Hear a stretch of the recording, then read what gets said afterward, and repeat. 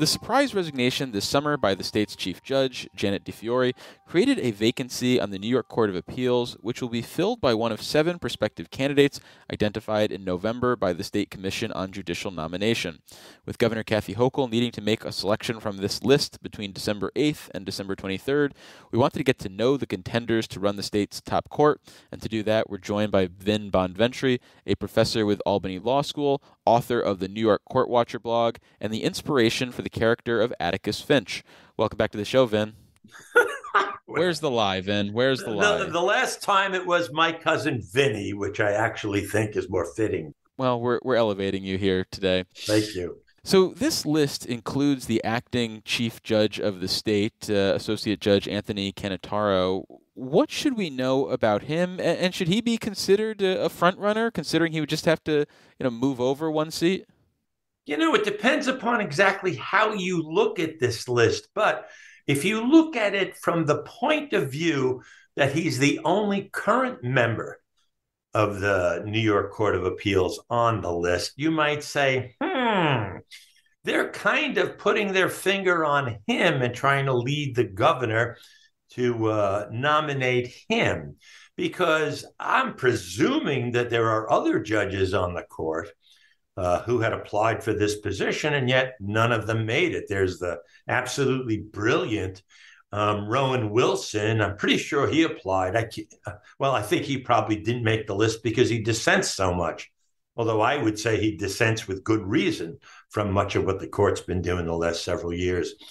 Shirley Troutman, who Governor Hochul actually appointed to a vacancy since she's been governor, I figured that she might be a front runner because she would make the first African-American chief judge, the first Black woman chief judge, and that would also create a vacancy for the governor to fill. So that would be 2 nominations for the governor. So the fact that Cannataro is the only one is a very, very curious sign, but I'm not sure exactly what it's signaling.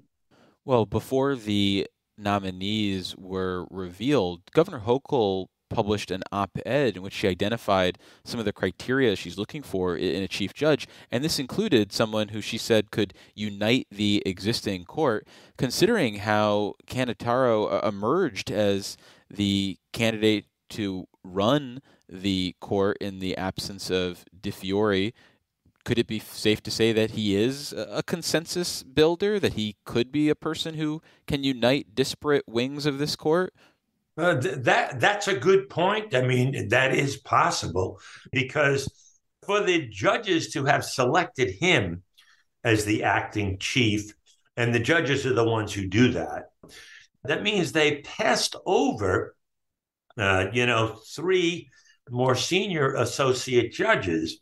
I don't know what exactly that means.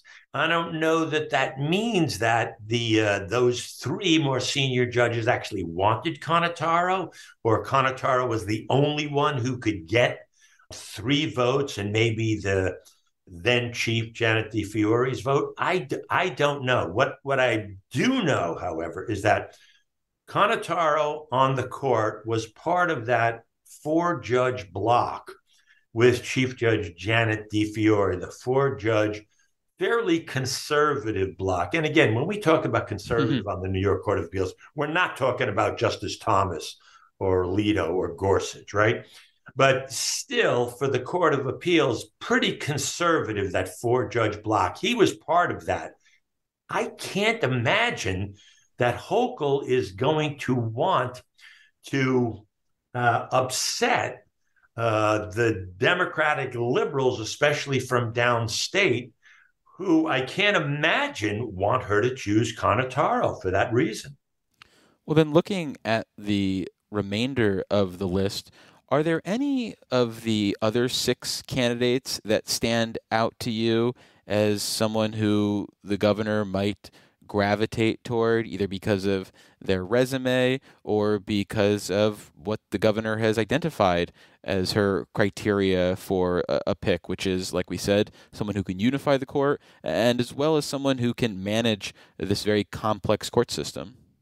Right. And she's also spoken in even more candid moments about restoring the prestige of the court, which tells you what she's been told about the current reputation of the court, which is not particularly high. But if you look at who stands out, you have to start off with the fact that this is a pretty strong list. We don't always get strong lists from the so-called merit commission. Sometimes, you got a couple of clunkers on the list. This is a pretty darn strong list. This Abby Gluck is a professor of both law and medicine at Yale Law School. She also clerked for Justice Ruth Bader Ginsburg. Was your mom disappointed that you only became a law professor and didn't get into medicine as well? Well, both she and my dad were very, very disappointed. I didn't follow my father's path in becoming a physician, but I think once I clerked at the Court of Appeals and got my Supreme Court fellowship, they figured, that's not so bad. Not quite being a physician, but it's not quite so bad. Okay. And then, when they hear that I'm on your show, they say, well, he's really reached the heights.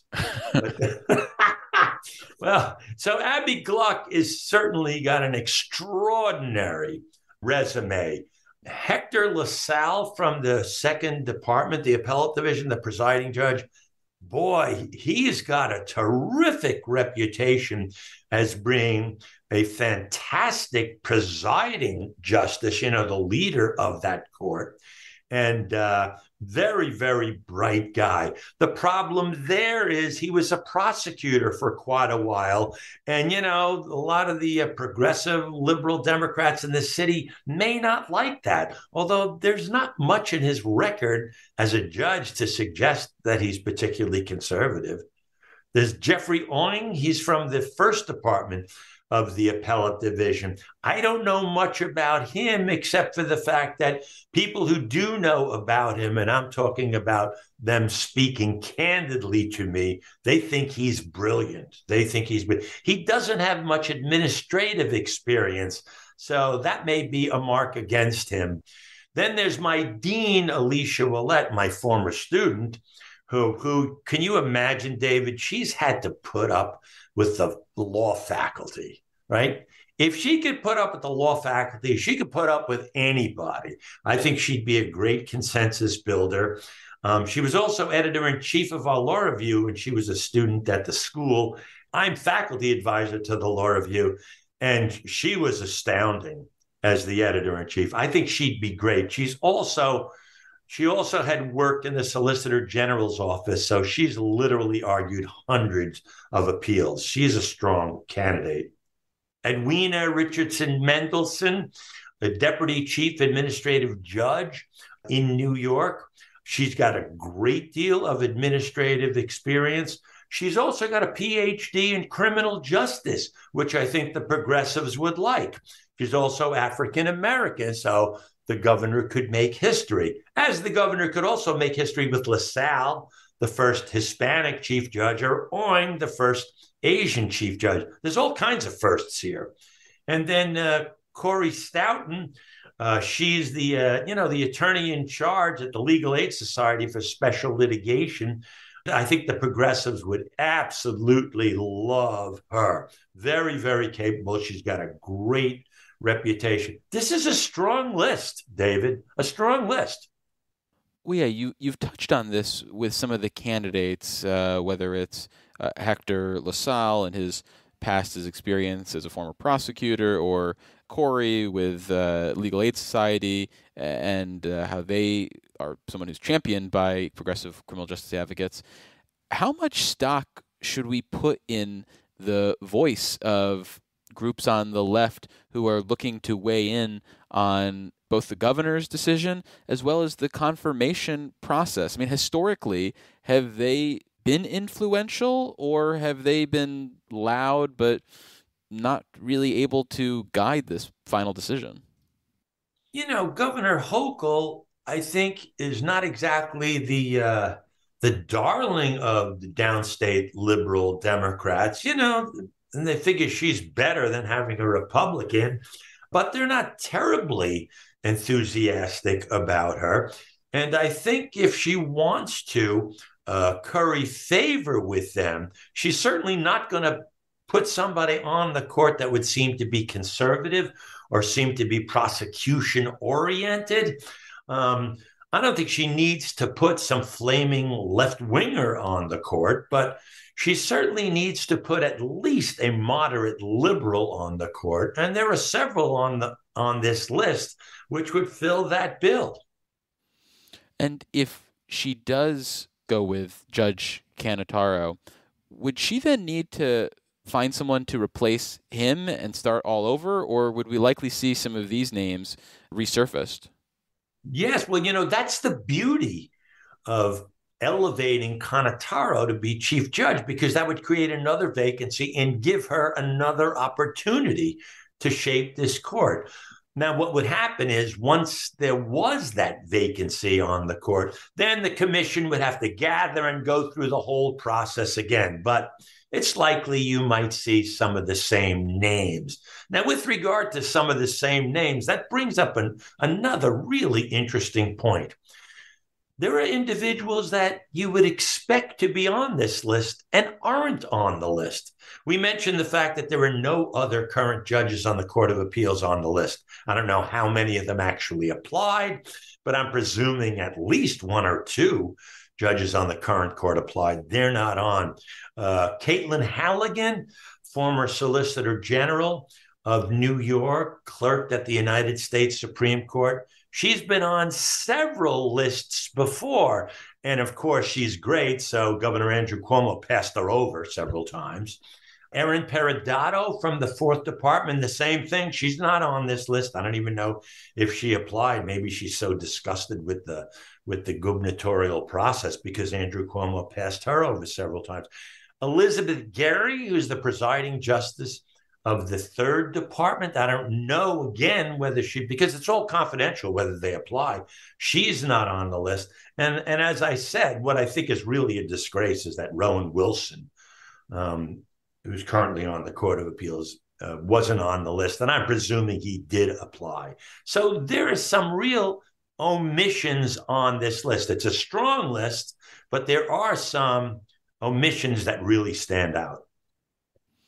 Well, finally, do you think we're ever going to learn more about what might have actually caused the departure of Chief Judge Janet DiFiore from the State Court of Appeals?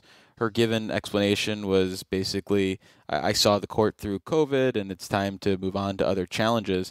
Do you expect we'll get more to this story at some point?